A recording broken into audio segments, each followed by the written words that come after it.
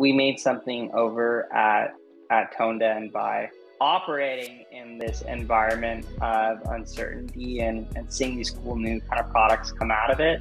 That's the way things should be. But that's also how music is made too, right? So like any kind of new like sound that's inherently made, you know, you're adding a little bit of like an extra bit of knowledge to the world that didn't exist before. When I look at the dots and connect them looking backwards instead of forward, that's what puts the biggest smile on my face.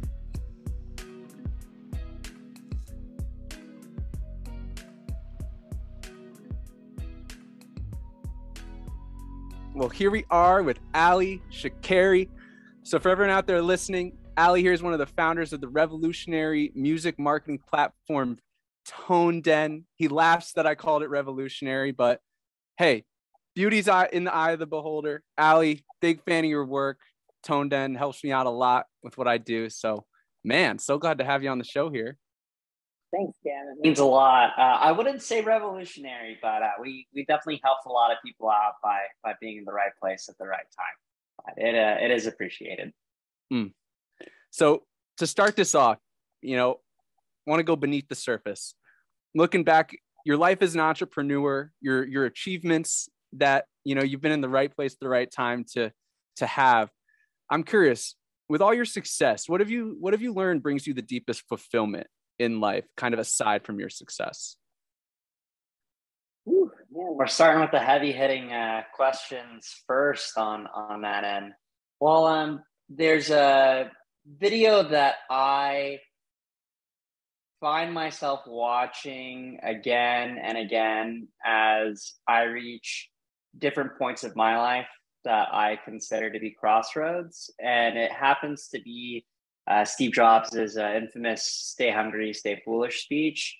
And I think with millennial grads, it's relatively well known. I graduated Berkeley in 2013, and I think it had come out like the year before that on that end. So a lot of people are relatively familiar with it. For Gen Z, they're like, what do you mean that "stay hungry, stay foolish" speech? And I'm like, what are you talking about? But for anyone, that is unfamiliar with it, Steve Jobs basically gave a commencement speech at Stanford. And one of the takeaways that he had was that for him, he didn't really plan out his life. And for him, he could only really connect the dots of like his life and his success looking backwards as opposed to forwards.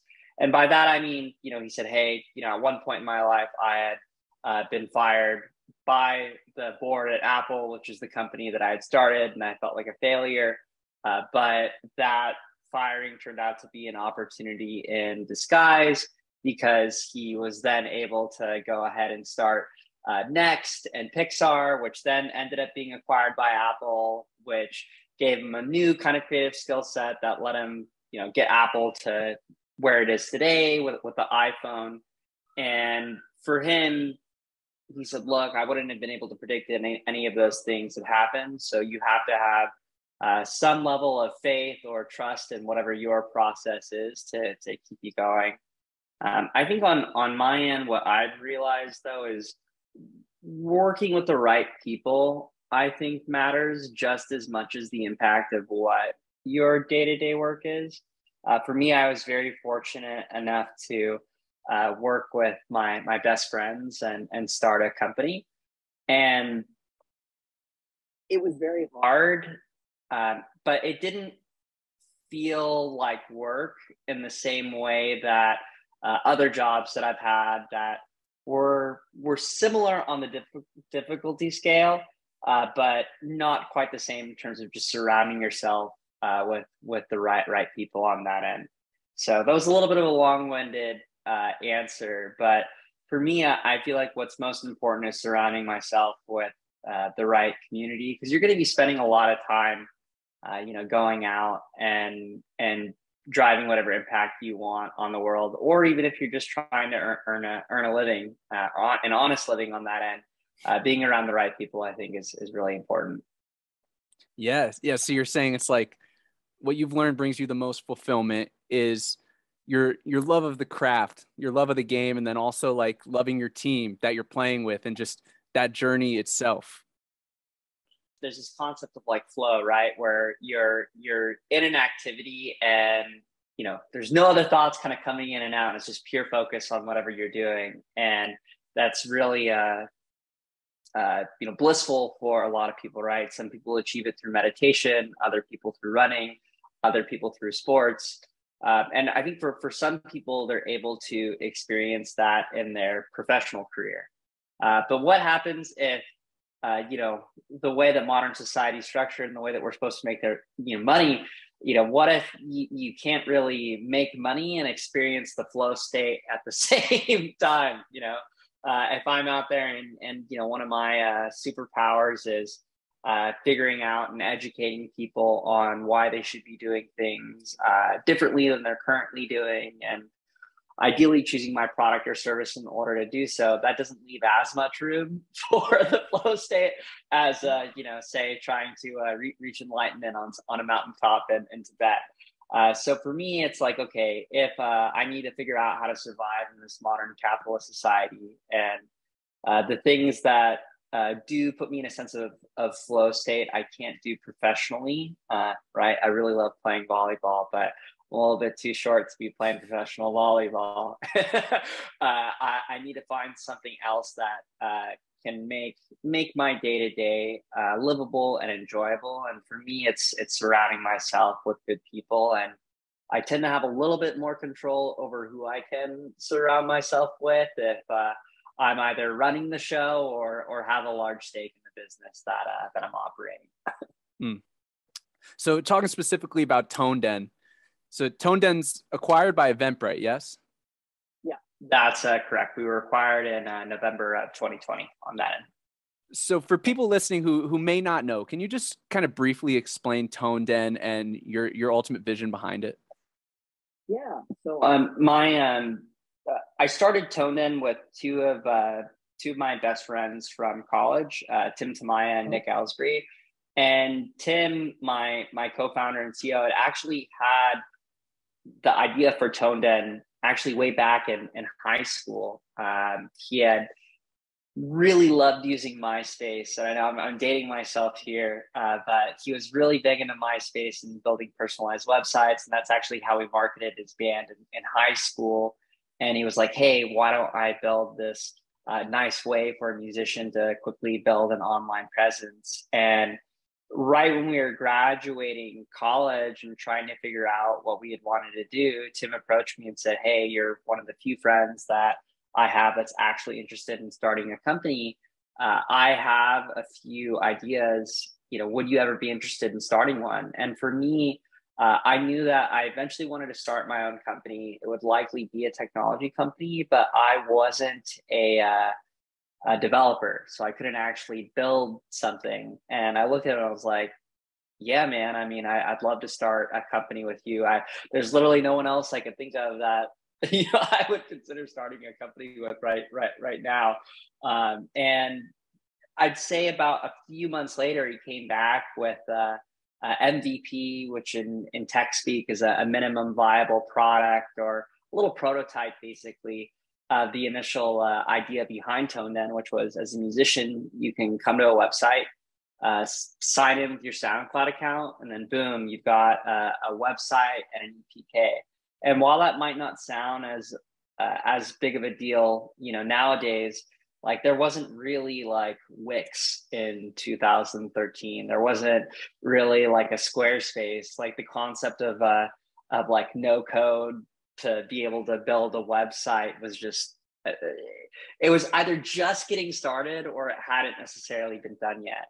So we kind of got started there, and it took off very organically, right? Like we didn't quit our jobs right away. I went out and found like a few initial test customers, but in the process of doing that, you really start to learn as like an entrepreneur, like how to suss out like feedback when you're talking with people, because everyone's so nice initially. They're like, oh yeah, of course, I'd love for you to make this for me. and we'd make them a nice little website, and they wouldn't share it. And I'd say we didn't really evolve as a business until we stopped being afraid of asking the tough questions directly, which is like, hey, like, why aren't you sharing this? What would make you actually share this website? And what was revealing was someone saying, look, we're happy with the way the website looks, but for us, we need to actually get more SoundCloud followers, because that's what's actually going to get me a booking agent, or that's what's actually going to get me an offer at an event. And at that point, I made the transcendental leap as an entrepreneur to be like, oh, okay, you actually just have to make something that people want, not what you want, but what your customer actually wants. Make something people want and are willing to pay for. Because you can make something that people want, they'll go ahead and use it, but it doesn't necessarily mean they're going to pay for it. But that caused us to go down this road of basically building tools that would help any musician, regardless of whatever their budget is, grow on the social media platforms that matter to them.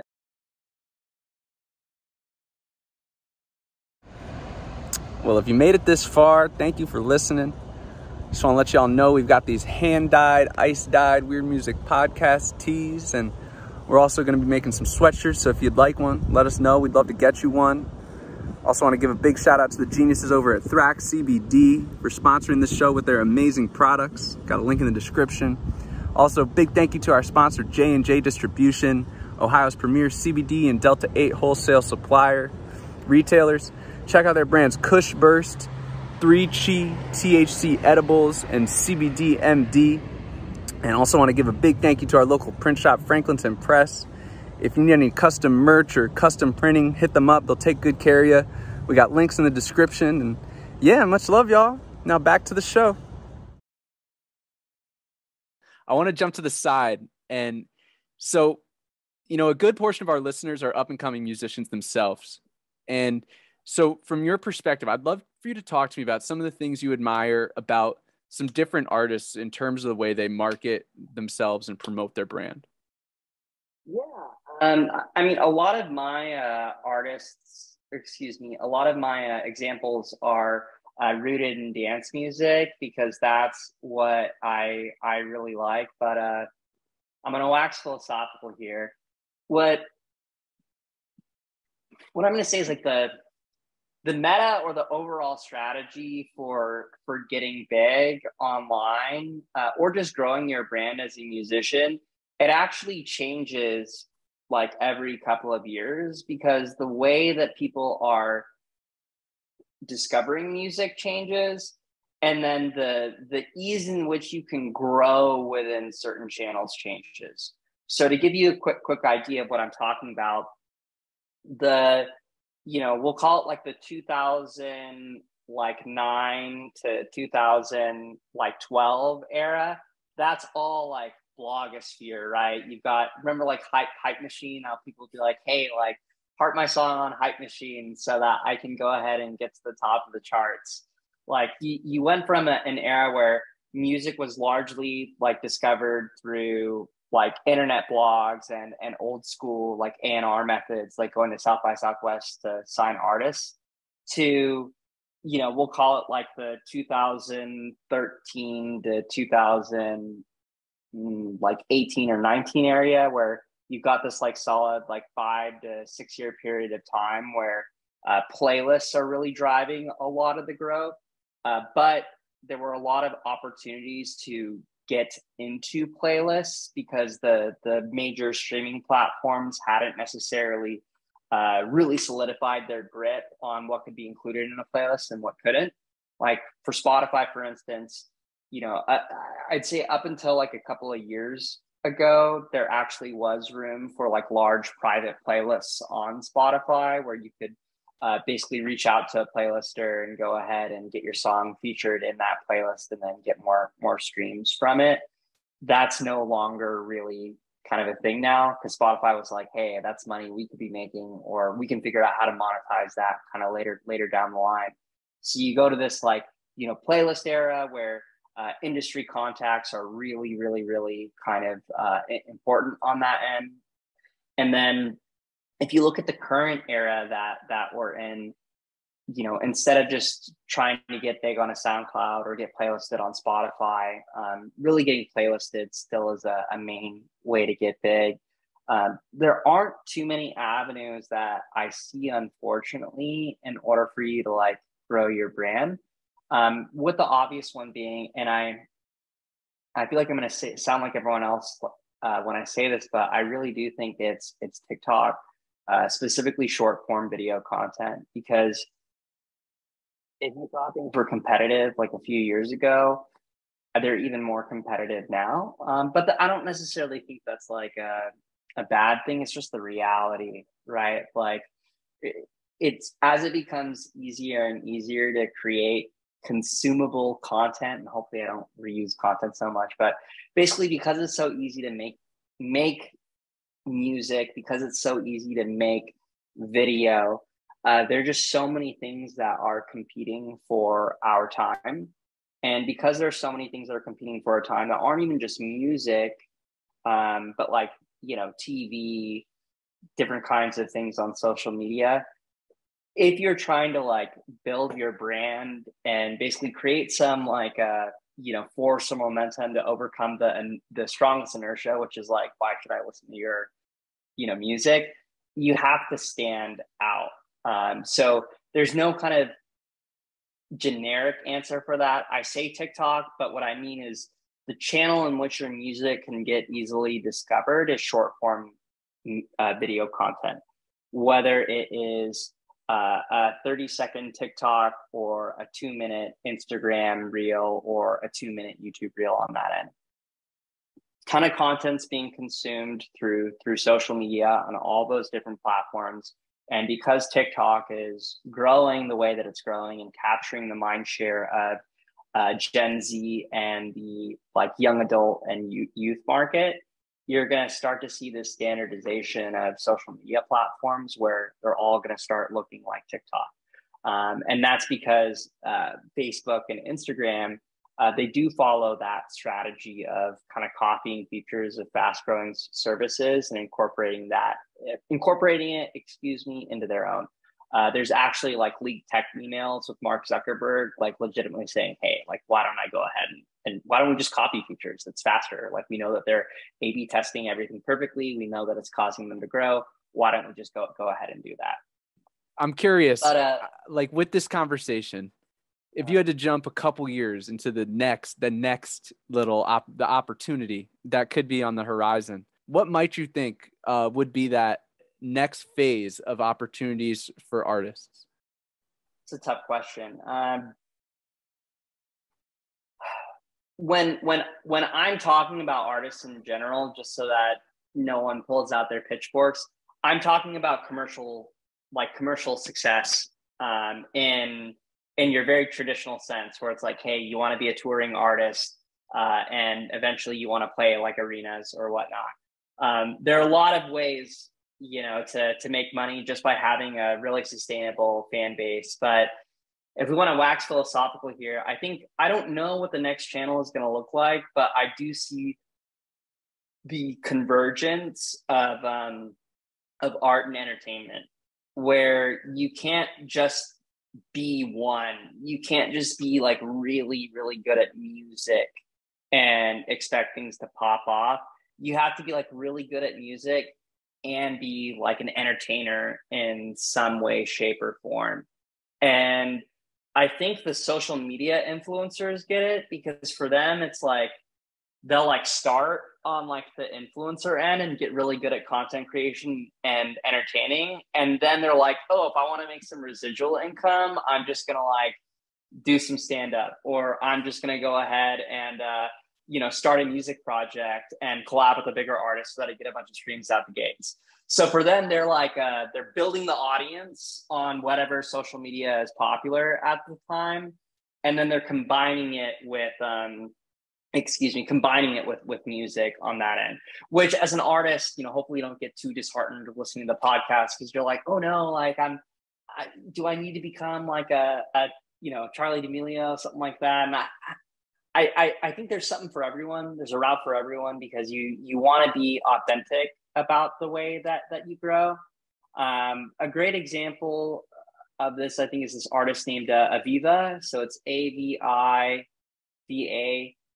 She's a touring artist on that end, and she just has like an incredibly loyal fan base. She didn't do a major record label deal or anything like that, but she's cultivated such a connection with her audience that they'll just repeatedly listen to her music. And because she actually did, the deals correctly and didn't sign with a major, or sign too early with a major for that matter, or just write a bad contract, she's able to make a living off of that recording revenue and actually go D2C, which is a fancy way of saying direct to consumer with her fans. So the more you can kind of cut out the middleman on that end, I think the more niche you can get. But in terms of where I see the future going for everyone, it's only going to get more competitive, and the bar has been raised. Now, like you're at the point where it is so easy to just create like a compelling video on your phone. And I think that's why like TikTok is eating these other social media platforms alive right now, because it's just an inherently better social media experience, right? Like you look at like, someone posting a picture on Facebook and writing some text, and people don't want to consume information that way anymore. So if there are a lot of individuals that are spending a lot of time on these social media platforms, and the bar has been raised in terms of how they're used to consuming content, then the bar has been raised for you as an artist to figure out how to get their attention. With that increase in competition, though, does come an increase in opportunity too, right? So like, yes, it's going to be really hard to get attention, but you also don't need to give up a very large portion of your business in order to be like discovered on that end. You just have to figure out a really lean way to go ahead and grow your business. So when you're a startup and you're trying to go ahead and raise money from a venture capitalist, the old school way was like someone has an idea, and then before they start building it out, they go out and raise money. However, as it became a lot kind of cheaper to actually build a company, because all you need is a few nerds and a keyboard, to type things out. All of a sudden they're like, hey, look, like we're not really going to just give anyone money who has an idea. Like they should actually already have customers. Music's followed a similar model now, right? Where like labels expect you to like have lots of streams, like in some cases millions of streams, before they sign you, because that de-risks the situation. The good part though as an artist is that if you're able to figure that out, if you're able to kind of crack that code and figure out how to get a couple million streams on each song that you have, which is easier said than done, right? You're like, well, yeah, of course, Ali. But like, if you're able to figure that out, you can actually build a good business and raise money or get a record label deal. For me, it's like it's synonymous on your own terms. There's this other term that I like using called Brahmin profitability, which is a fancy way of saying you're break even. You're not making money. You're definitely not making money. You're not really in great like livable conditions, but the money coming in exactly matches the money coming out. And when you're ramen profitable and you're a starting business or a starting artist, that's when you're the most dangerous, and in a good way, because you're able to kind of control your destiny. And that way, when you're raising money, you can actually walk away from people. Or if you're trying to get a record label deal, you can walk away from people, because you can already tell the label like, look, I'm already a full-time artist. Or if we're telling a VC, it's like, look, we're already growing our business. Like, we don't need your money. Like, it would be nice for us to be able to grow the business a lot faster if you did, but we're still on a really good growth trajectory. And I think the more that artists can kind of adopt that mentality of saying, okay, I want to be able to get a record label deal on the best terms possible, or just set business deals for my career in the best way possible. And in order to do that, I need to find a very cheap and repeatable way to grow my brand or to grow my audience, then you're going to be in a good spot. I want to talk a little bit more about you. So I got some questions here. First one I want to ask you is like, if you can go back 10 years and, give yourself some guidance, some advice, some words of wisdom from you now, like what might you go back and say to yourself? Yeah. I mean, my advice to my younger self would be, don't sprint the marathon, even though you feel like you have to sprint it. I think that when you're doing an entrepreneurial endeavor or even a creative endeavor, there's a lot of this pressure on you to say, okay, if I'm not putting in, 80 hours a week, there's no way I'm going to be able to, succeed. And there's just so much pressure that you put on yourself because to you, you're unproven. And that I think causes a lot of unforced errors and mistakes to be made that don't necessarily need to happen. So my advice to my younger self would be take care of yourself. Like, yes, work hard. You can still go ahead and put in, your 60 hours a week, 70 hours a week on that end, but you need to have your healthy coping mechanisms. You need to make sure you're going to therapy. You need to get your physical exercise. You need to check in on your friends and families. You need to avoid isolating yourself because it really does take a village. Like a lot of these like accomplishments that you've referenced, they're not really my own. It's a team. Like I wouldn't have been able to build a successful business if it weren't for my business partners and my employees and all my friends and family, because they carried me along the way, most of the way, arguably on that end. So that's what my advice would be to my younger self. So in looking at your entrepreneurial journey, what do you think like the pressure and, just all around that experience has taught you about yourself? I think it's important to understand what's motivating you or pushing you to go in a general direction. And you have to ask yourself, okay, am I being motivated by something that is healthy or am I being motivated by something that is unhealthy? So am I being driven to perform these certain things because I actually like them and have genuine interest in them? Or am I pursuing these things because I'm coming from a deep sense of insecurity where if I don't do X, Y, Z, then I'm not enough or something like that. And I think in the process of looking back on how I spent the last few years of my life, I think a lot of my initial motivations did come from a sense of insecurity. But as I went through that journey of starting a company, I was actually relieved to realize, oh no, like I actually really do like doing this a lot. However, I really could have used some healthier coping mechanisms early on. What would you say is your favorite part about having gotten to be an entrepreneur? I think it's actually recognizing it in others, which is cool. And there are a few ways of explaining that because I see it in different ways. So one is looking back at like other artists and seeing them kind of before they manage to hit their professional stride and see how they're able to like create music videos on like a really lean budget and make something work. The other is actually helping friends that are trying to get their companies off the ground and giving them a lot of advice. And that's fun because, you kind of sit them down and you're like, hey, like, are you really stressed?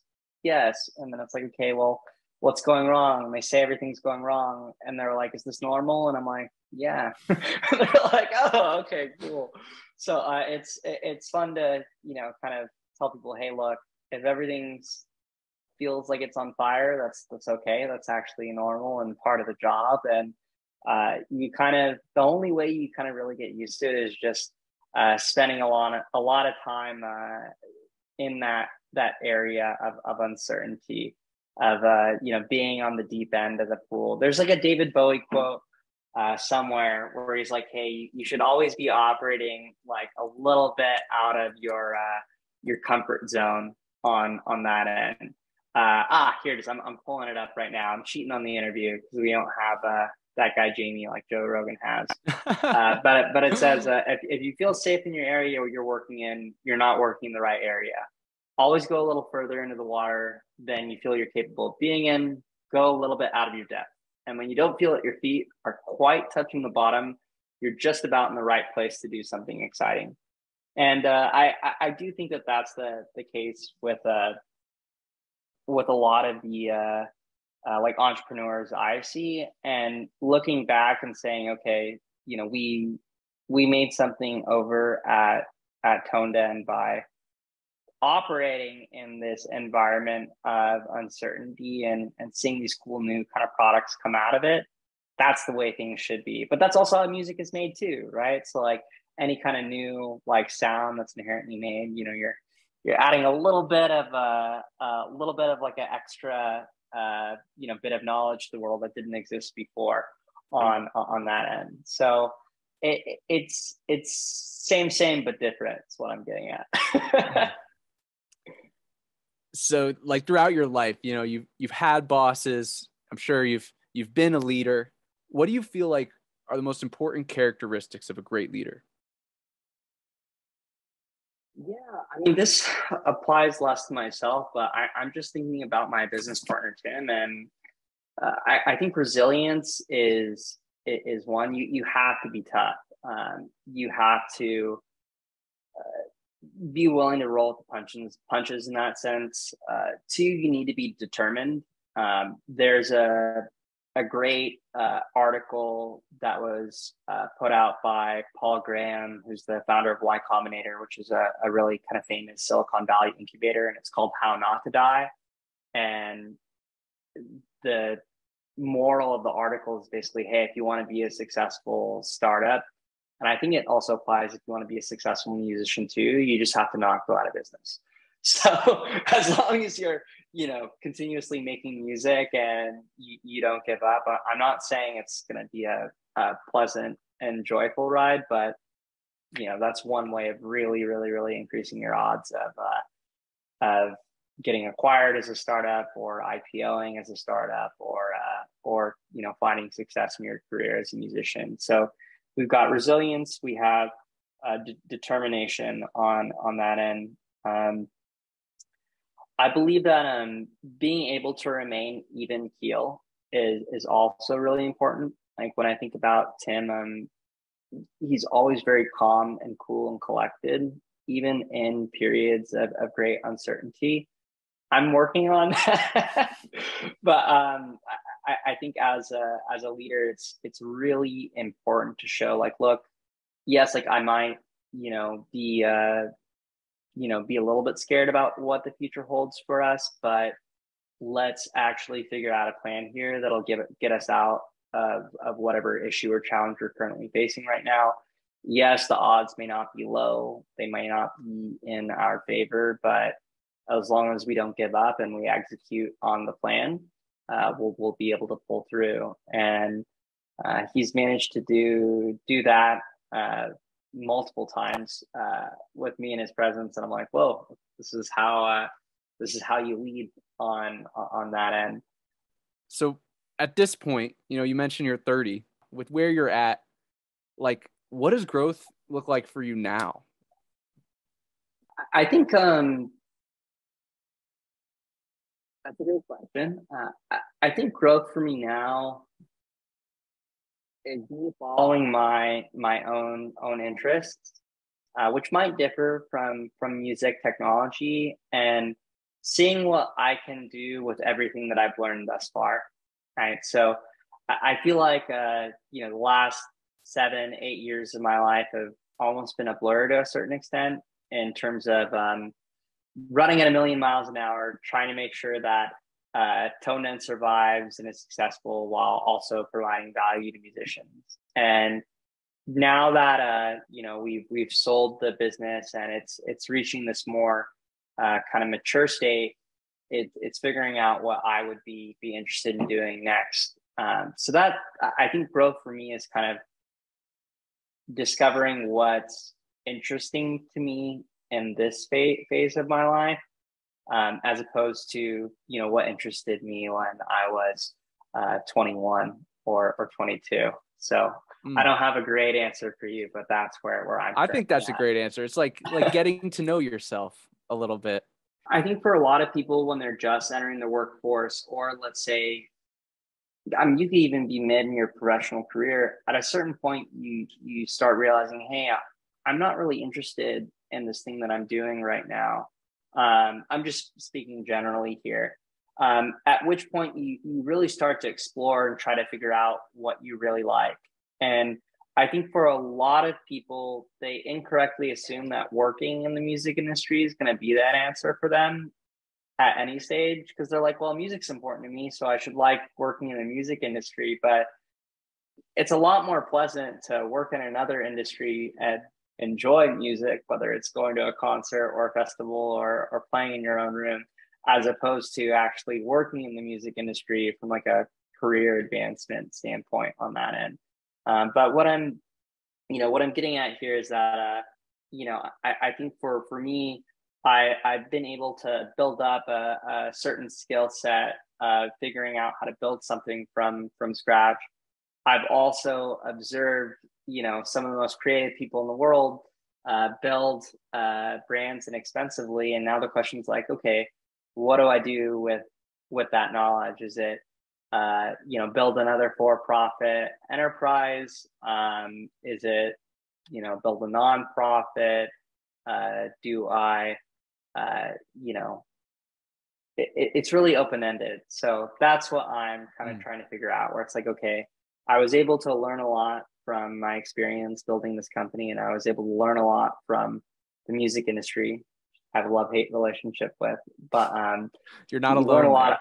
You learn a lot of things from it. So now it's a what's next kind of question. I got a couple more questions for you here as we're starting to wrap up. Okay. If you look at moments when you've been under a lot of pressure, and maybe moments in the future when you will be under a lot of pressure, best case scenario, what kinds of things are you saying to yourself? Is your self-talk in your mind like, where when you're under a lot of pressure, still trying to, maintain that flow? Yeah, I mean, there are a few things, right? So one is kind of silencing your inner critic.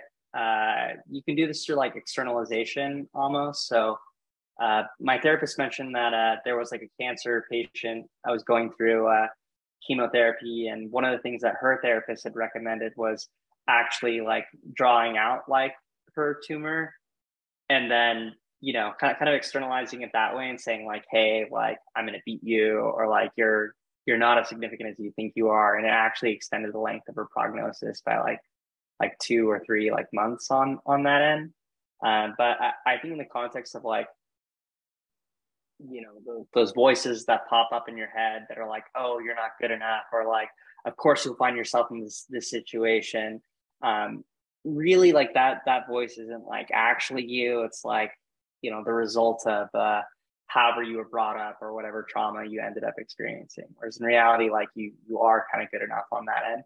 Now, of course, it sounds like, great in theory to externalize. So for me, it's more so like, okay, is there something that I could do to take my mind off of things that isn't directly the problem at hand, at least for a short period of time, so that I can revisit it in a slightly calmer state?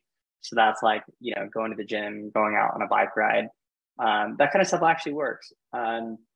And then beyond that, I now have the luxury of being able to say, hey, like you were in this really you've been in this situation multiple times before, and you were able to figure out how to, get through it. You'll be able to do it again.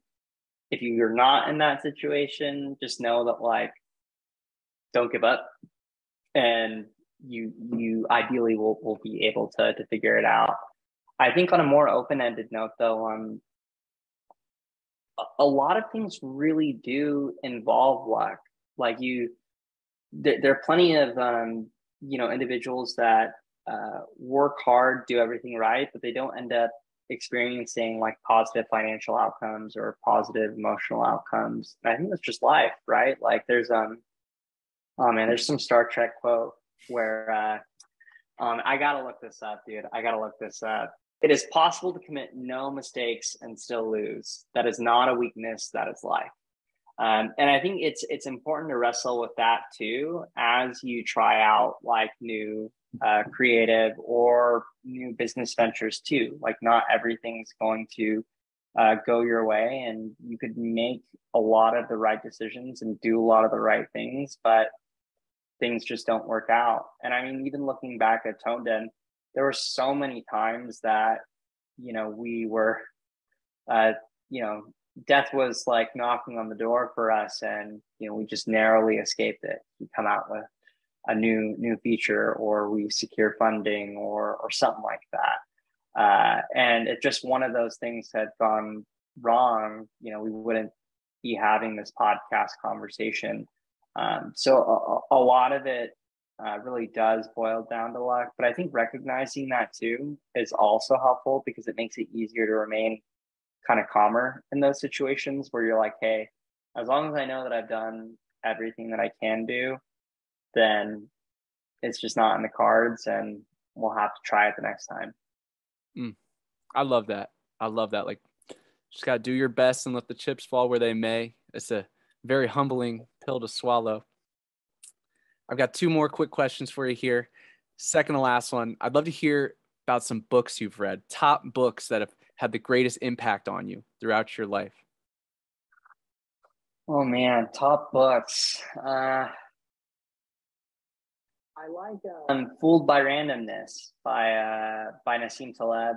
So Nassim Taleb is he's a hedge fund manager who predicted the great financial crisis. And the way that he makes money is by losing money for many years in a row. And then in, 1 year, he'll make back, all the losses that he had for 5 to 10 years and way more. So he basically gets outsized returns from betting on once in a lifetime events that happen every Black decade. Swans. I think I've read a book about this. Yeah. Yep. So he wrote The Black Swan, but I like Fooled by Randomness better because it does talk about that. Because I think there's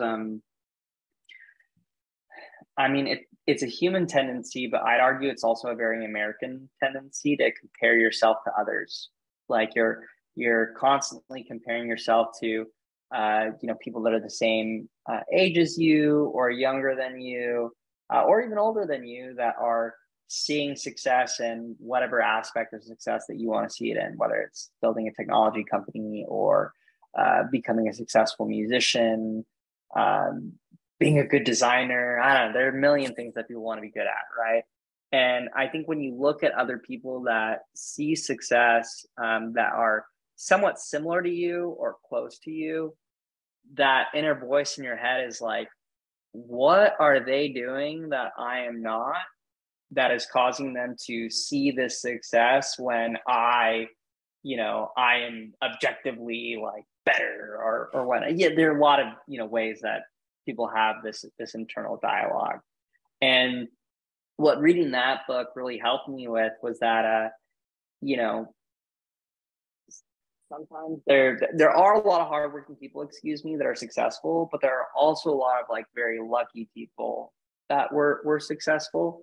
And then there were also a lot of lucky people that are successful that aren't able to maintain how they got there because, if the thing that they're doing that caused them to achieve that success isn't sustainable in a certain way, eventually they end up losing it. So for him, like the analogies are really easy because it's all about like stock picking. So like, you'll have like new money managers come in and basically get lucky for the first like 3 or 4 years. So they're doing the hot stuff. And then the market effectively turns. And because they were operating on such a risky strategy, it all just blows up in their face. But because they were getting, lost in their own sauce or high on the supply, they would think that like they're geniuses, or that, you know, everyone else that isn't kind of making money in the same way that they are is dumb. And for him, he like watched that unfold for like a decade, and he's like, okay, you know, this is just a human kind of tendency on that end, and did a lot of research on it. So I think I'm going to go a lot of different directions in book recommendations, but I think that one that one calmed me down the most. Let me put it that way. Any other just titles you want to just throw out there, honorable mentions? Yeah, I mean, there's like a Naval almanac. That one's pretty cool too. It's very tech friendly of me to say. So Naval was that CEO of AngelList and Angel Investor. He's a libertarian. I don't agree with him a lot politically, so it's called the Almanac of Naval Ravikant. But there's a lot of really good information in there, especially like self-orienting, like goal motivation stuff. I also think that he describes a lot of like the modern economy very well. Like he talks about how there's this shift away from like corporations and towards like individuals being businesses and brands. And I think that's the direction we're going in for a lot of individuals that are either in music or in sales and marketing. Like you're now kind of expected to produce a product, but also be like a media company as well.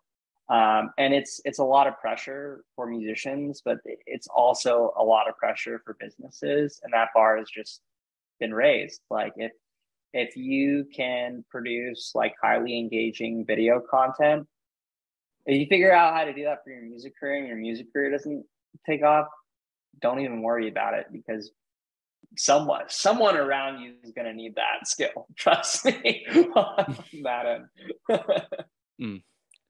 Last question. This has been freaking awesome, man. If there's one lesson, one takeaway from what you've been through, your story, your journey, what would you say that is? Like one mantra, what you're all about to pull from your life experience. What might you say? It's about the journey and not the destination, which is a little bit cliche to say, but having kind of been through these climactic events, what you realize is that it really was like it really was the friends you made along the way. That's like the real value. I know it sounds so corny, man, but when I look at the dots and connect them, looking backwards instead of forward, that's what puts the biggest smile on my face. Just like, okay, this happened, so then I met this person, and now they're in my life, and then that caused me to meet this person, so now they're in my life. And you think about all these little events that needed to occur in order for your world as you know it to be around you, which is, like you had said, the butterfly effect, to bring this full circle. But that's kind of my takeaway. And it's hard to live by, because you do get wrapped up in things. You get really wrapped up in expectations and desired outcomes, but you got to say, hey, remember, this is supposed to be fun-ish. Just keep telling yourself that. It pays to smell the roses. Well, Ali, man, this has been awesome talking to you. Definitely, admire you, what you've gone through, of course, what you've built, but also, the kind of person it takes to do what you've done. Definitely appreciate you coming on the show. Thank you so much, man. Thanks, man. I really appreciate it. And thanks for having me.